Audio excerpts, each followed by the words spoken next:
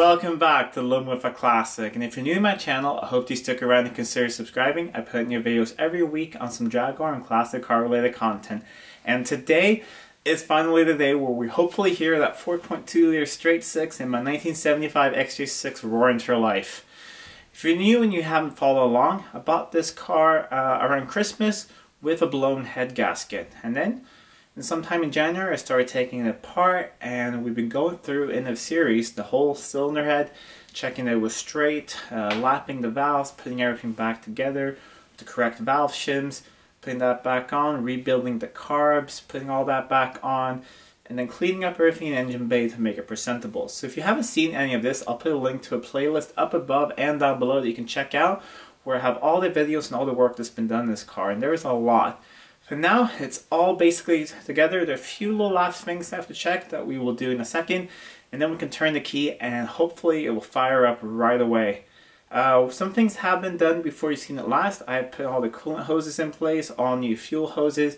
I've changed the oil, but I haven't really put in the final oil I'm going to have, because what was in it before was really sludgy and quite dark, so I don't want to pour a brand new nice oil in there. It's going to get dirty right away. Also, I might have got some contaminants in there, so I want to clean it out. So I put a little bit of thinner oil. It's supposed to be a 20W50 in here, but I put a 1030 oil that I'm just going to use just to start it up. I'm not going to run the car on it for long, max half an hour, and I just want that to go through everywhere and basically clean the inside of the engine. Then I'm going to flush that out, put a new filter on once more, and then pour in the nice oil I want to use. So that's just the way I like to clean the inside of an engine. I think it works really well. Of course, when I get it back on the road, I'm not going to drive that long on that new oil, even the nice new oil I'm putting in a 2050. So after a few weeks or so of driving it, I'm going to get rid of that and put in new oil again, and then it should be back on a regular oil change maintenance. So let's head over to the car and I'll show you what's left to do before we can turn the key. Almost everything is ready for the first start. All the coolant hoses are new, all the fuel hoses are also new. There's coolant in there. I've changed the oil. But before I turn it over, I want to make sure I have oil pressure. So I've removed the spark plugs, put a little bit of oil down in each cylinder. We're going to crank it over on the starter for a while just to make sure that oil pressure shows on the gauge. So let's go into the car and see if we have oil pressure. I still have the fuel pump disconnected, and I've disconnected the ignition. So it should just crank over, and we'll have a look at the oil pressure gauge there. The warning light for the oil pressure doesn't seem to work. It didn't work before, so I think the switch is bad, so I'm going to order a new one. But let's have a look at the gauge. That did work before.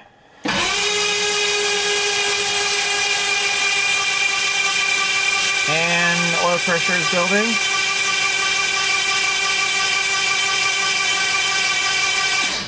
And I think that's good. There's oil pressure.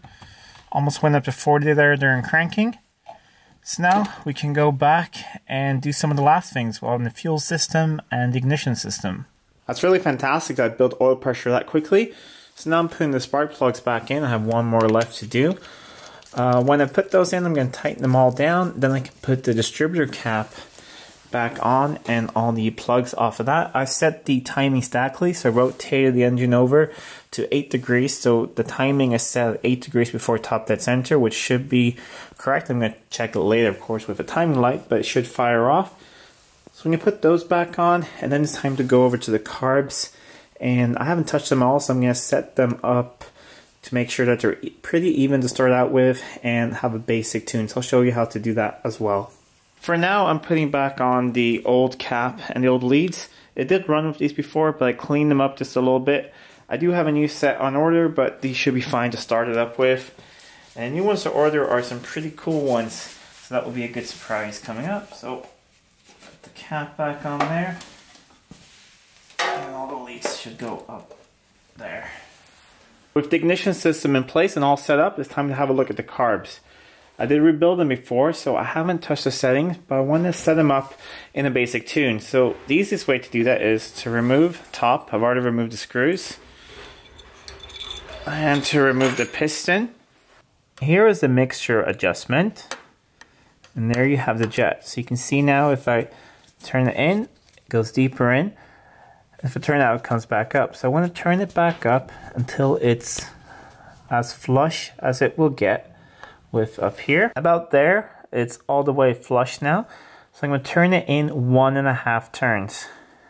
A half, 1.5. Now I'm going to do the same thing to this one here, so they're set up equally. And that is a tune that it should start and run pretty well. Of course, I'm going to tune it later, but it'll be a completely separate video on tuning SU carburetors. So I'm also going to do is set up the butterflies here. So I'm going to slacken those up all the way, loosen these nuts here. Also turn those in 1.5 turns after all the way slack. And that should also be a pretty okay idle to start it up. So I'm going to do that now. Put this all back together. Put some oil in here in the dampener. And then ready to see if the fuel system will hold fuel and if there are any leaks. Now the carbs are back together. I filled them up with oil. And I've hooked up the fuel pump again, so it's time to see if there are any fuel leaks. So I'm just going to turn on the ignition, let the pump fill up the carburetors, and hopefully there won't be any leaks.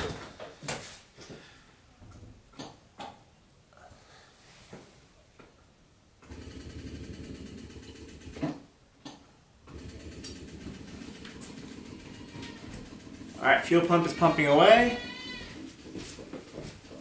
And now it's shutting off, so there should be pressure.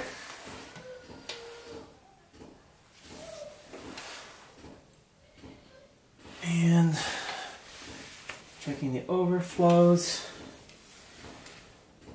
Alright, there's a leak from one of the overflows, so I'm going to turn that off. Alright, so it's actually the next day because the leak was not from the overflow. The leak was from the hose down there, the pipe that goes between the float chamber and the jet, because I guess I got a little unlucky when I installed it because there's supposed to be a little O-ring. Let's see if we can focus on it. And it got damaged when I put it in somehow, so I was a little unlucky. Unfortunately, I can't really get these locally, and I can only get them sent over from the UK, and the manufacturer are not sending out right now according to their website because of the coronavirus. However, I went to an auto parts store and I got these little O-rings. They're made out of fuel resistant rubber, so they should work. They are the same size, it's just that they're round O-rings instead of square. So I put one in and it's actually holding fuel right now. But I have ordered some of these, so I'm going to put in the original ones. But I can't wait any longer to try and start this up. So there are no leaks right now. I hooked the battery back up. So I'm going to set up the camera, turn the key, and let's see if this thing fires up. Fingers crossed it's going to start up.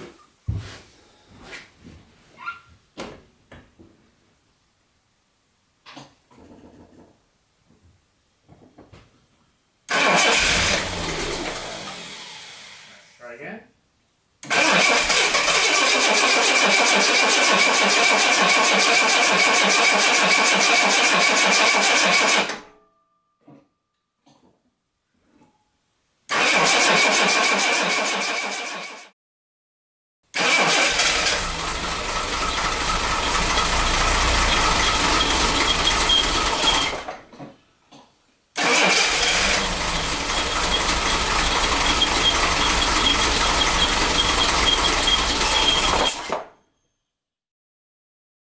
And a few minutes later, there was a lot of failures. So I went out and I realized that the AED is stuck on. There's something stuck inside.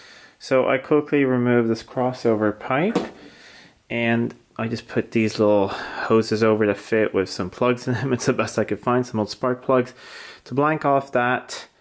And it cranked over right away and it ran pretty well. There are some weird sounds up here I'll show you in a bit. I think it's the jockey wheel for the power steering that's making a little bit of weird noise. I took a screwdriver against my ear and listened around the cam chain. There's nothing there's something down here making a little bit of a funny sound. Other than that, there's a little bit of a coolant leak coming up here. So that is pretty common. Now after I've run it up to temperature and retorqued the head, that should stop leaking. At least I hope so. Otherwise, that kind of sucks because it filled up that spark plug well. So I'm going to dry this off, set up the camera. Engine is still a little bit toasty hot, and I'll turn it over and you can hear it run. It's not tuned or anything at all, but at least it runs now with this out, so there's a lot left to do. Try and figure out why this thing is not working. Again, have a look at the sounds up there, But I'm going to turn it over now and you can hear it run. Hopefully it's going to fire right up. There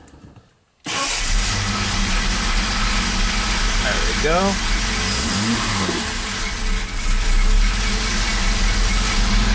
And it is building oil pressure. So it's coming up kind of slowly.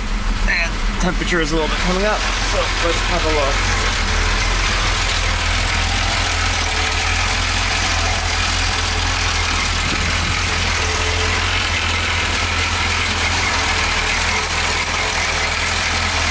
So yeah, kind of good coolant coming out there, but I'm hoping that after I retorque it, that will stop leaking.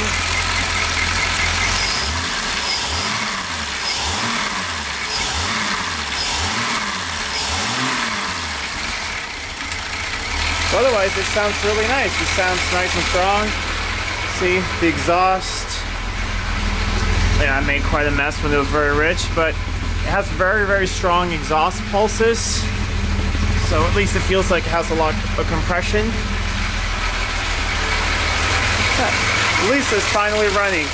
Still a lot of issues to fix, but it's running. So after I turned the camera off, I ran the engine for about another 10 minutes, just sitting here idling in the workshop, and the leak stopped. There are no more coolant leaks, so that's really great. I am still going to retorque the head, but I'll do that after a test drive. But it runs, and I'm really happy about that. So now I can drain out the oil that's in there. It's a really thin oil I used just to start it up with, to clean it out with, to get all the gunk out from in there, because it was pretty nasty, the old oil that came out. So I'm going to pour in some nice 20W50 Jaguar Classic, put on a new oil filter again, and then I can start tuning it, setting everything up. I'm also going to figure out what's wrong with the AED, why it's flooding. So we'll make a separate video on tuning SU carburetor. I know a lot of you guys want to see that. Then I'm going to put the hood back on, put the ducting on here, put the brake master cylinder back in, bleed the brakes, and then we can go out for a test drive. And that's it for today's episode, and I'm so happy that it runs. Yeah, there were a few last minute problems, and there always is. It's kind of what you need to expect when you're working on a car. Things don't always go to plan. It's not like on a TV show where everything is perfect. I always show you guys when things happen, mistakes happen. So yeah, I made a mistake. I broke that O-ring putting it all back together. Things happen like that. But now at least it's fixed. I am going to put in an original one, of course, but I just really want to start it up. And it runs now. Some issues with the AED. I will have a look at that. I'm not really sure what happened, but it worked. Like you said, when I turned it right away, but then it just flooded, so that pipe got ice cold. So for some reason it went on full fueling and it flooded out the engine. So I'm gonna have a look at that. Maybe there's something I did wrong when I put it back together. But I lifted the top really quickly and everything looked fine inside. So I think it's some adjustment, or maybe one of the bimetals is a little wonky. But I have some spares, so I'm gonna go through that and fix that up. I'm going to change the oil again, put in the nice oil I want to use, and then we're going to tune it. So that will be a future video coming up on how to tune SU carburetors. We'll get this thing sounding really nice and sweet. I went through some of the footage before I filmed this here, and I heard that on the camera the engine sounds a little bit tappy. It doesn't sound like that in real life. It is a little bit noisier than it would be normally with the thin oil, but it doesn't sound the way it sounds on camera. It's a lot quieter in real life. So don't worry, I don't think it's broken or anything. It just has the way it sounds on the microphone on my camera. It actually sounds really sweet and really strong. I'm also kind of interested to do a compression test. So I'm going to do that in a future video if you guys want to see that. See if the compression is up now and see if it's nice and even with the new head gasket. Hopefully it should be. So pretty soon it'll be a test drive. I'm just going to fix the brakes, change the oil, do a little bit of a basic tune, and then we can go out and test drive it. So that will be coming up really soon as well. If you like this video, please hit that like button, share it with your friends. If you're not already subscribed, please subscribe to the channel. I put new videos every week on some Jaguar Classic car related content. So if you like that kind of stuff and you want to see more of these videos, please subscribe to the channel. So until next time, I'm Adam, and this was Living with a Classic. I'll see you soon.